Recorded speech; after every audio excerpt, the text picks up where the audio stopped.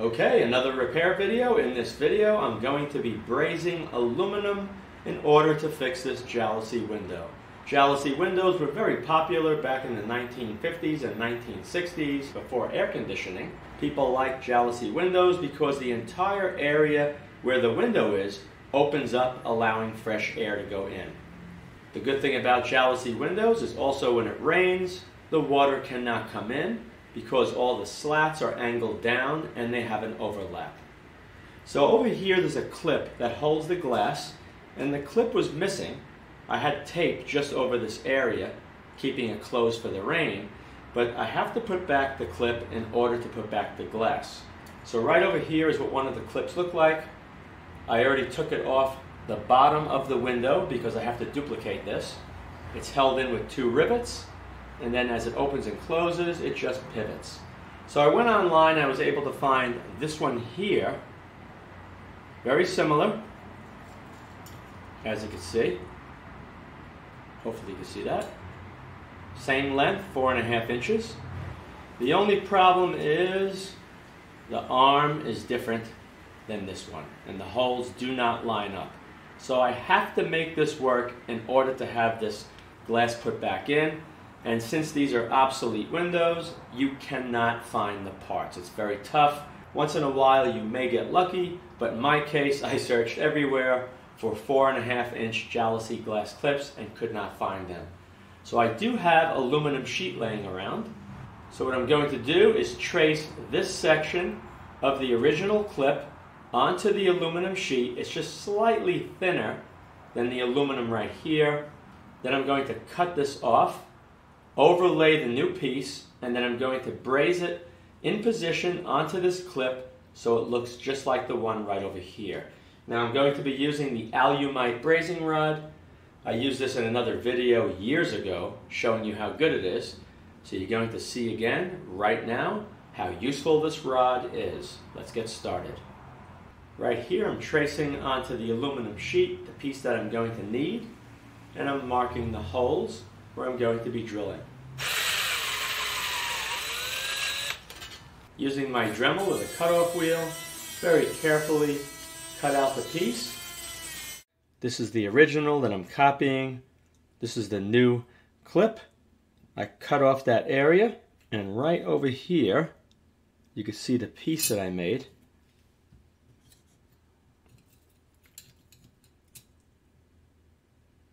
Everything lines up perfectly.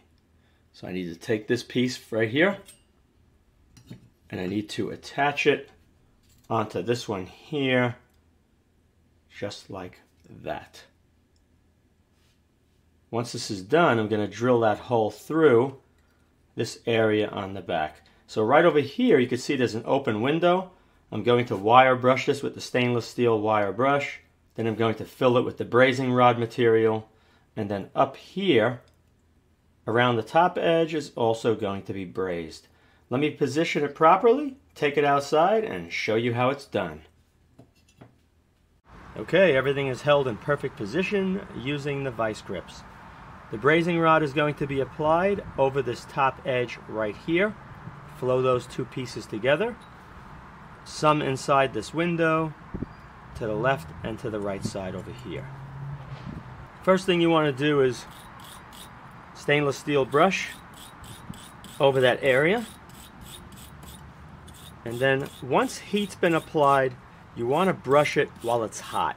You're going to remove that surface oxidation, you're going to scratch the surface, and you're going to have an excellent bond if you do that. If you don't clean it properly, it is not going to hold up inside that window.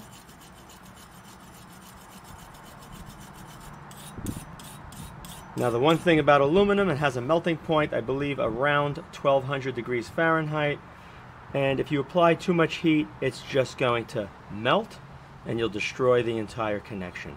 So gradual heating. As it's heating, every so often you just want to go like this. If it starts to flow, I'm going to work it into the surface and then heat it again and apply more. Let's get started. Gradual heat. You can feel the difference when you brush it under heat. It feels like you're scraping away more of the metal.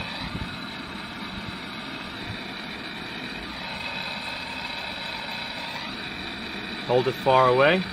I'm using propane. It's a MAP gas torch head, but it's propane.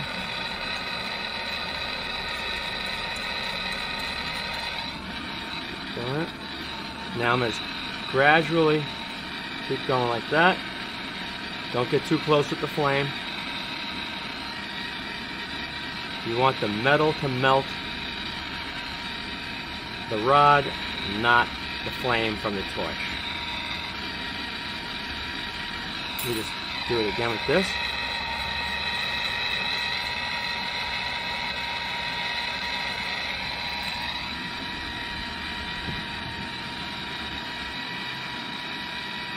The vice grip is acting like a heat sink too.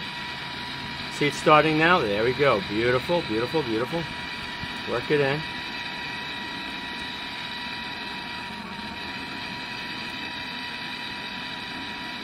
What I'm going to do now is apply a little bit more heat. It's kind of windy out.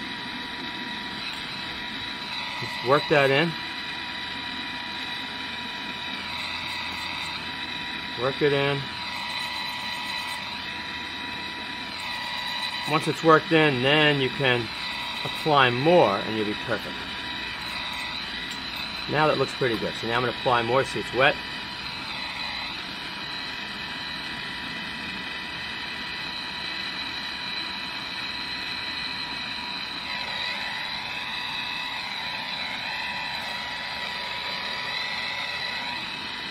A little bit more heat will smooth it right out. I could always take my Dremel and grind over this at the end rather than chance applying more heat. But that's a good connection. Let's go over here now. Wire brush this. Do the same thing.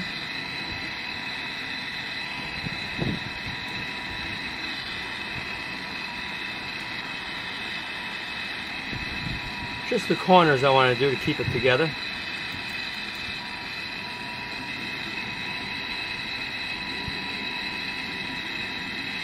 That's not there.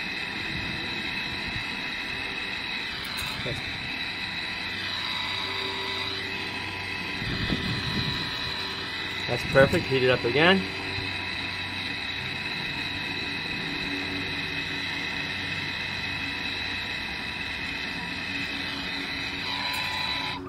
Alright, that is finished.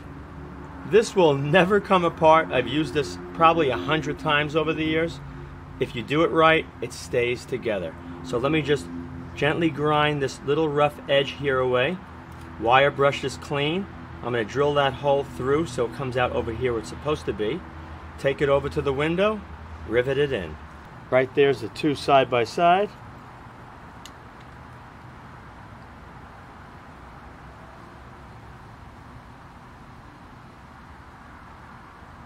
Okay, it's going right down here to that hole and this hole. I have some silicone lubricant applied to both spots. This is the rivet I'll be using, going from the inside to the outside on both holes. Okay, let's do the rear one first, the back one first.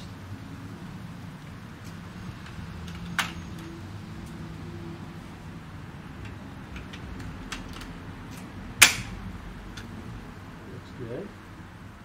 And that is lined up perfectly. Let's do the next one.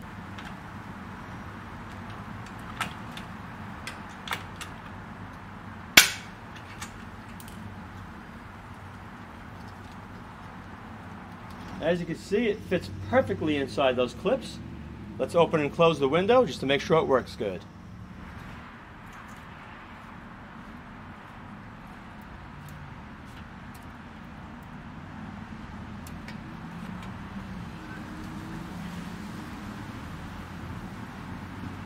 Now you know what to use: some propane, a stainless steel brush, and some Alumite brazing rods in the event you ever have to work on aluminum parts.